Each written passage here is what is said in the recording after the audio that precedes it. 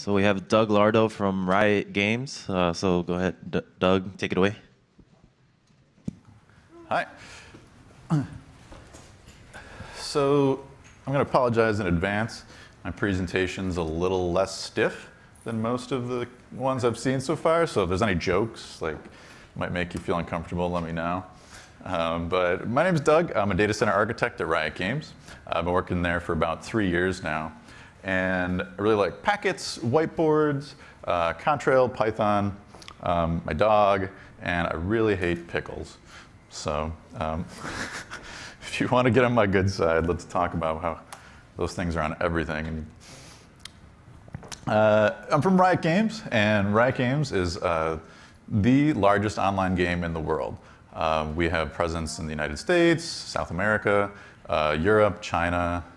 We're basically all over. It's a free-to-play game, and it consists of basically 2 teams. Each team has 5 players, and each team has a base that they protect.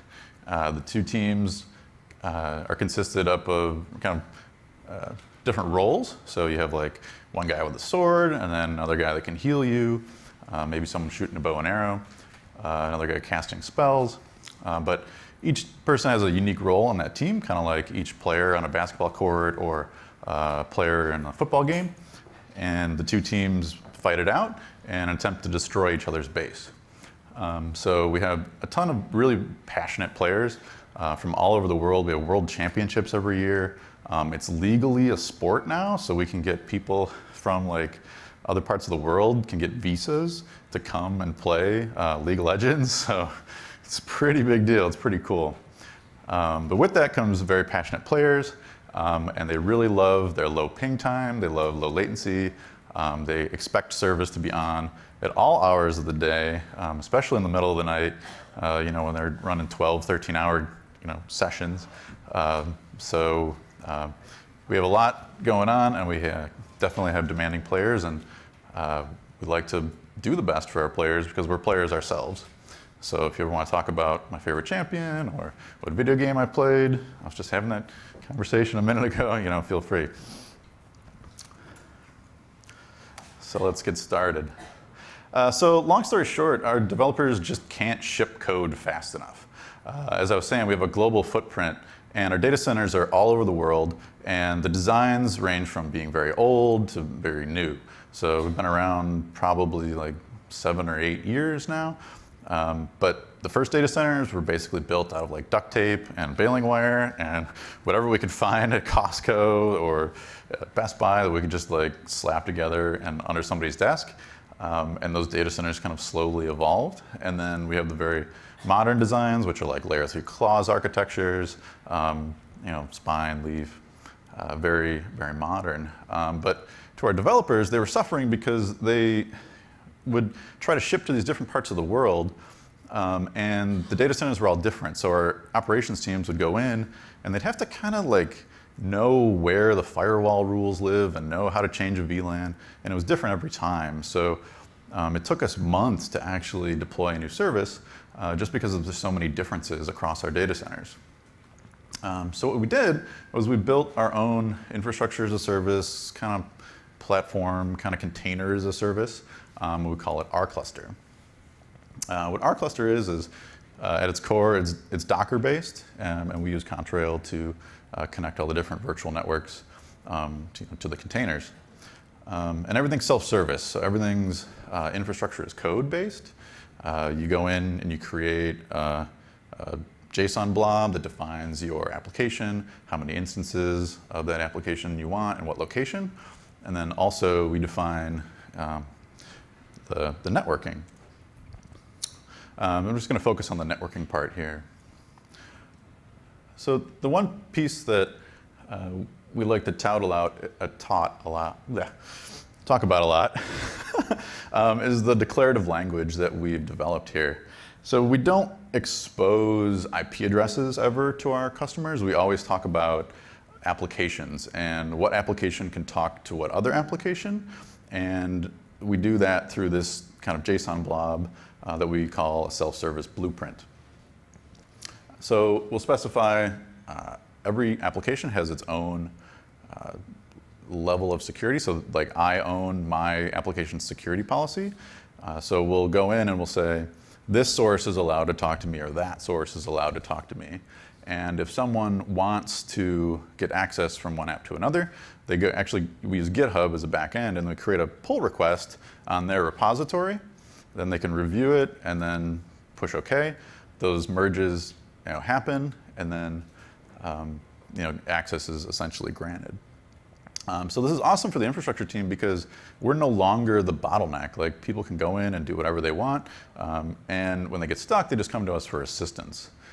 So we've come a long way from like trying to figure out where to configure a VLAN and what the next free IP address is, and dealing with the idiosyncrasies of each data center. But now we're like completely defining our infrastructure as code in an app-to-app language. So it's been really successful for us.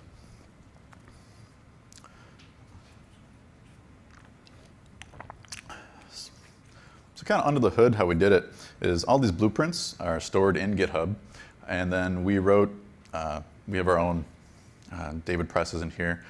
He's my associate back home, but he's the champion of the RFCs, which are the internal documentations that we used to kind of like talk about ideas and decide on what we're going to build. And one of his ideas was just name all of our projects after the RFC that talks about the project. So it's called the RFC 291 Transformer. But what that does is it just scrapes in all those blueprints, and it has a global view of the world. It knows what apps can talk to what. And then it cranks out all the networking policies that we're going to need, and then just tramples anything that's inside of Contrail. So every 5 minutes or so, this job runs out of a Jenkins server, and we just say, if it's in the blueprints, then that's what exists in Contrail. So what this does for us is it effectively makes Contrail stateless. Like, yeah, we still kind of track like, what Docker containers are attached to, what virtual interfaces. But if we were to lose the whole Contrail cluster, like we can just rebuild everything from scratch, and we know that everything's in code. So, rebuilding a lost controller is no problem. And also, if we ever need to do disaster recovery, we can also do that too.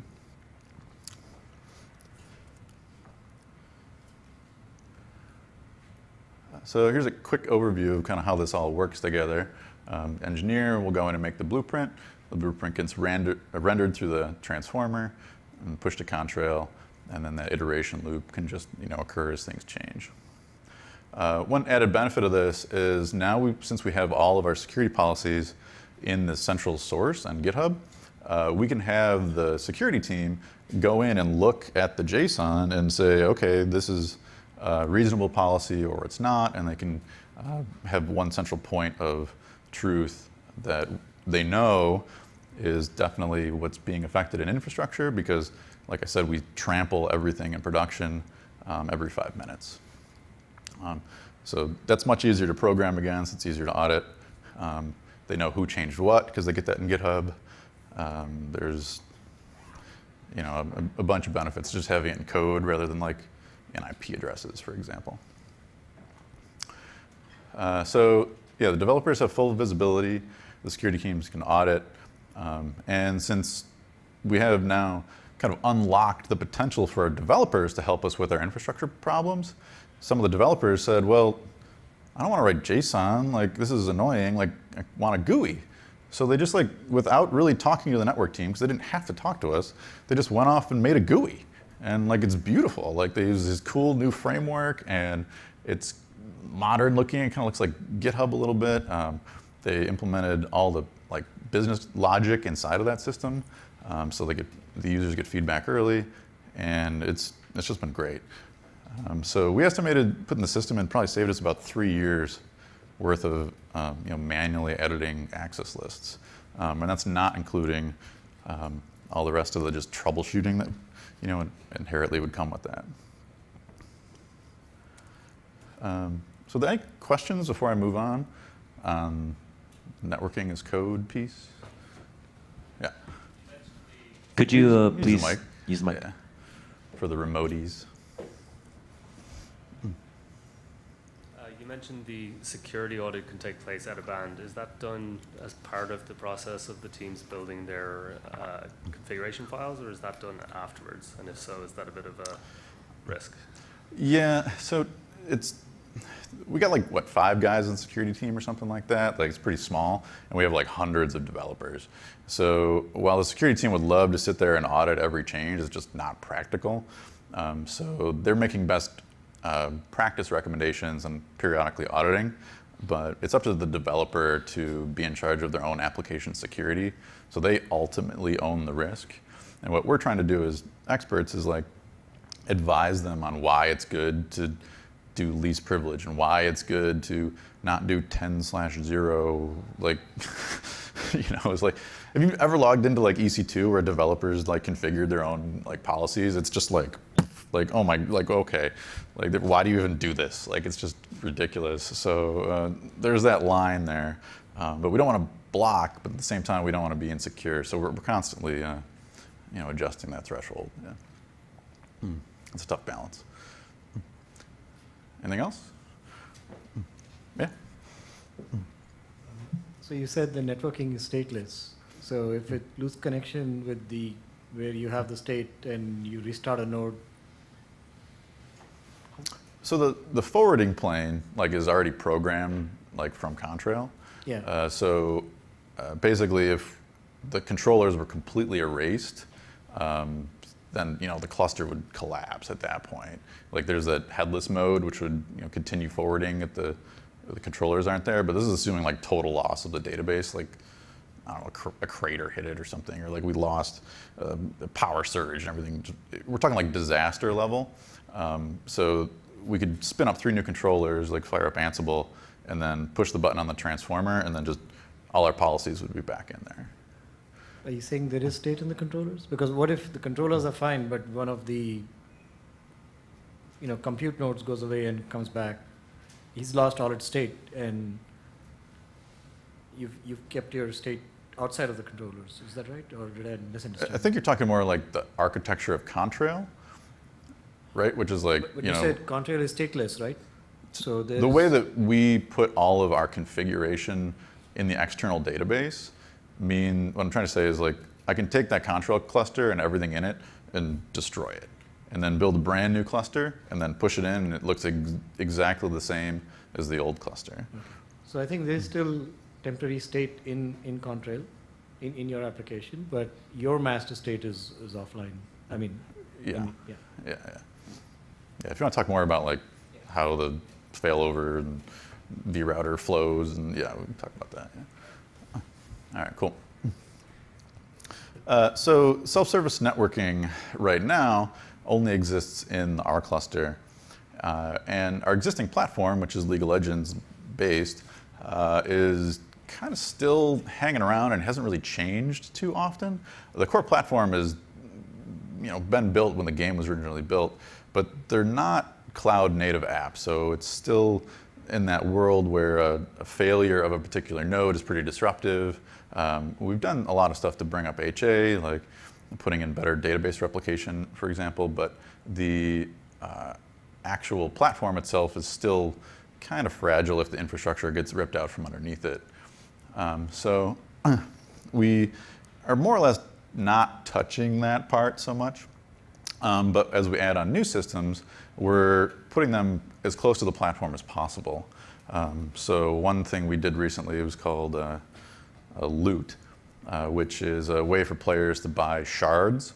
It's kind of like chunks of stuff. So after a game, I would get like a piece of a champion. But if you get like 3 of these things, then you can unlock it to get a champion, for example. So it's kind of like a microtransaction, fun, open the box, see what you get type system. But that was real important to be very close to the database and close to the core platform, because there's so many transactions and messages that went back and forth. So we needed those 2 systems to coexist. And to complicate things, a lot of our platforms now are moving entirely to Amazon. So if we want to keep our goal of, okay, developers, like you have this one ecosystem, you write to our cluster, and then wherever you ship it in the world, it feels exactly the same to you. we needed to bring our infrastructure into Amazon, and we needed to do that elegantly and transparently to our developers. But as you guys probably know, Amazon is a challenge. Oh, let's put Contrail on Amazon. You know, should be easy. Like, Doug, what are you doing this afternoon? You want to maybe spin up a B router? And you're like, oh yeah, no problem. It's all software. Yeah, wrong, jerk. It takes you months. So we like tried to just put the gateway right in there. It's kind of like, okay, this is probably an easy thing to do.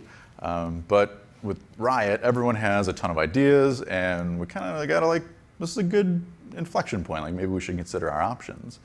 So we thought about writing a brand new transformer that specifically just wrote things for Amazon. We thought about just ditching IP everything, like for security. Like, why do we use IP addresses anyway? Those are annoying. Can't we just do some sort of PKI, app-to-app encryption thing? And I don't go into that because that's just years of work.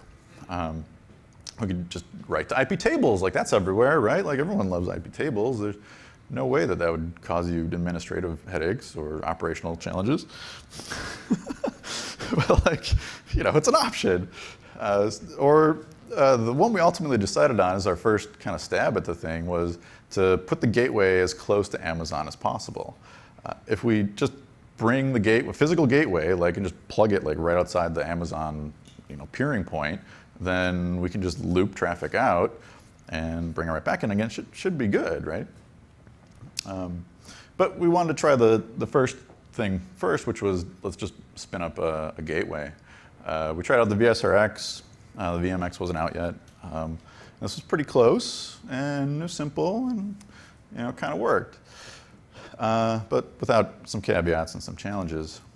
So you could use a VSRX, but you had to turn off the firewall part of its brain because it doesn't really work unless you're in packet mode. So that's like overkill. And then also in Amazon, you have to disable source destination checking because the whole system does like a reverse, you know, is this IP, like, did you send that? That's not your IP, then I'm chucking it. So you have to disable that everywhere. But what we found is it only works within a single VPC. So we get kind of these questions like, why is this happening? Like, why would it work within a VPC and not out of a VPC? This must be some Amazon something that's going on. But probably most frustrating to me as a network engineer is that there's no concept of any routing protocols.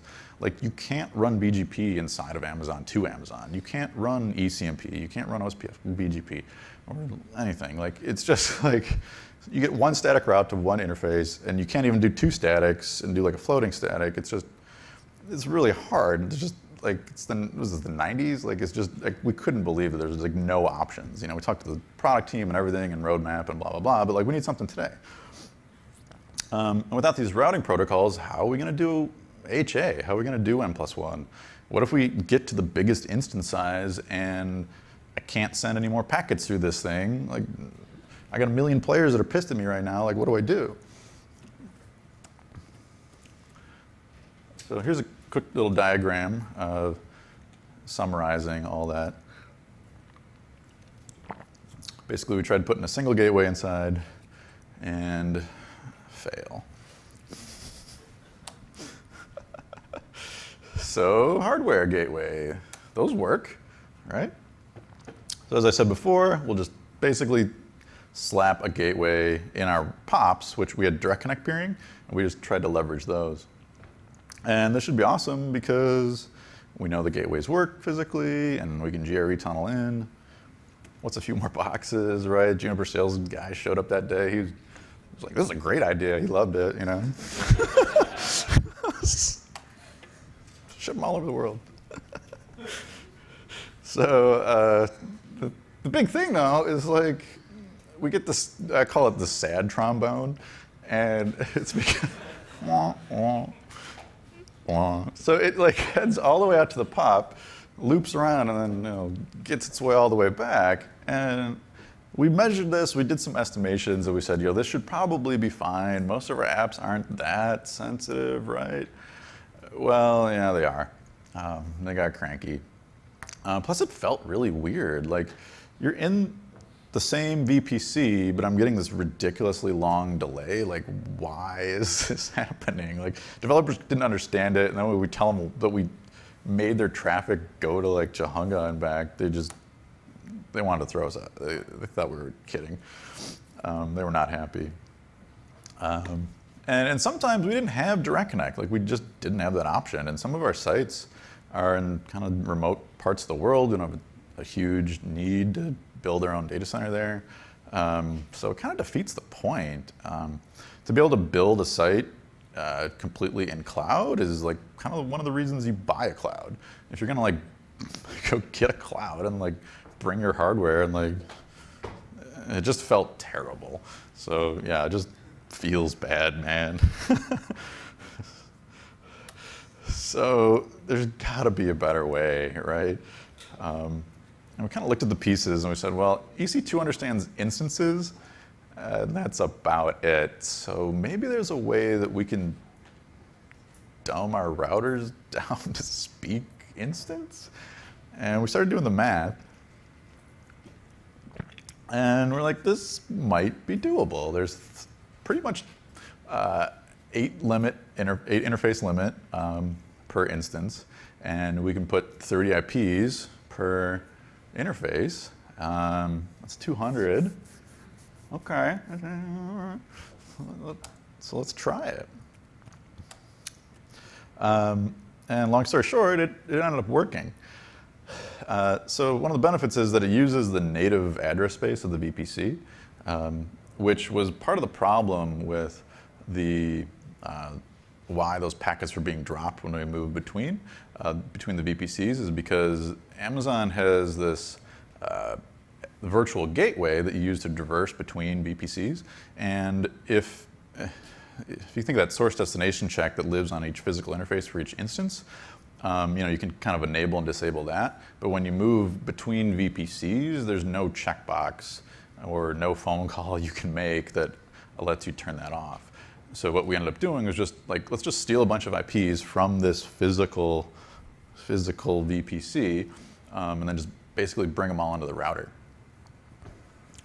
And then from there, we can GRE tunnel to wherever we need to go, especially back to like our data centers where our core platform sometimes would live, or more importantly, I won't go too much into this, but we've built a global backbone basically to get players into our network quicker, to one, have no politics as far as like, oh, AT&T is pairing with, not to pick an AT&T, but Cox or Verizon or whoever.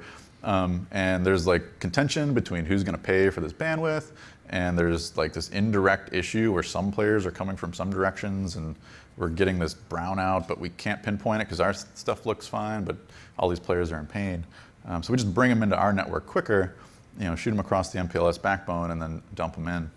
And it's also a huge DDoS mitigation network as well. We leverage Anycast, and we have all these, we call them unicorns, that are out at the edges, doing mitigation. So we really want to make sure our players come in through our edge, but we want to leverage the compute within Amazon. So it works. No sad trombone. We leverage our edge. We can still use GRE tunnels to do whatever we need. A couple little things that we still needed to iron out is you have to monitor the gateways, basically, make sure they don't die. And in order to do that, to do failover effectively, what you need to do is make a bunch of API calls into EC2. So if I have 4 gateways, each one has 200 IPs on them, I kind of need like a 5th one that is empty. It's kind of the N+1 node. And then when I notice gateway 1 is done, I'll go run to EC2 and say, hey, for all those secondary IP addresses that were previously living on router 1, like quick reprogram them and route them over to gateway 5. So that happens pretty quick. It happens like 2 seconds. So as long as you can detect the outage and have a script that moves the IPs, it happens pretty quick. And one other thing that's nice is it's N+1 scalable now. So we're getting around a gig or so of traffic out of a virtual MX right now. So if we need more, we just add another virtual MX, and then Contrail just sees that as an equal cost next hop. So it scales pretty nicely. A few optimizations if you're going to try and do this yourself. You don't need to put IPs on the gateway interfaces. Just put iNet on them and just traffic goes in. So you save yourself 7 IPs there. It simplifies management too. And one other thing we did is we took that same idea, but now we made a centralized VPC. So we took all the vRouters that the gateways, the VMXs that we wanted, and we put those in a central VPC. And as teams spin up their own VPCs, or we spin up more clusters, we just peer with that through VPC to VPC peering. And then we can scale that central resource as opposed to each team having to own and control their own set of gateways. And like I said before, we're using the hardware gateways for the public edge, which also gives us eCMP, which is really nice.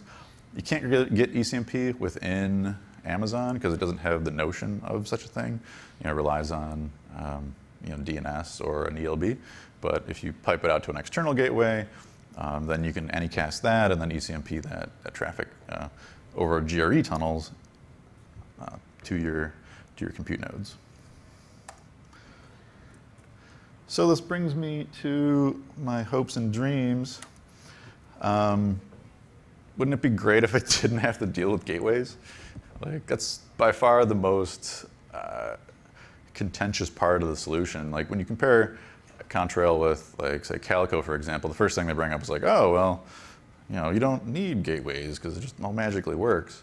But part of the value of Contrail is that you can do service chaining, and you can do all this intelligent things with it. So we're like, well, what if we just put packets right on the wire? Would this work? We said, well, if the top of rack can just learn the routes for the tenants from like the central controller, then that will fix all of my, BGP, IGP style clause fabric routing. So I know the next hop for this destination, this tenant, is the compute node. I put policy on it just like I always would. And then when I need to service chain, I could just then leverage the tunnels. So we're hoping this can come to fruition because we really view it as kind of a best of both worlds. You could put a compute node in and just have the traffic immediately exit the vRouter if you don't need multi-tenancy, which is great for the enterprise. But it also works great in Amazon because you don't have to deal with any of the complications of what we're working with right now. So please, Contrail, please. So yeah, that's the end. Here's a cool League of Legends game graphic. And any questions? Thank you. Just out of curiosity, what sort of services are you looking to have chained? We have the no services chained right now, actually. Okay. Yeah, we've looked a little bit into it. Most of our service chaining, we actually have the application developers leverage service discovery. Mm-hmm. So like my app looks up in the central database of what other apps I need to talk to, and then they just create TCP connections between them.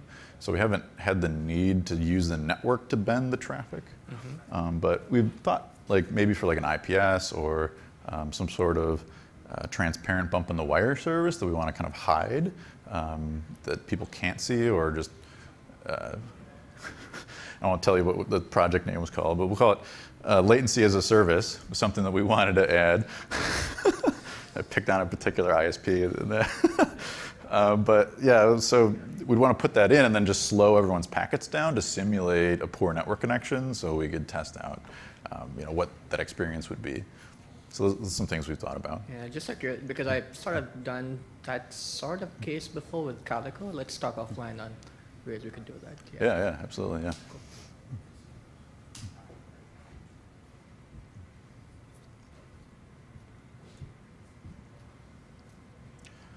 Any other questions? favorite not- champion is Thresh. Thanks for asking. Thank you, Doug, for everything. Let's give him another round of applause.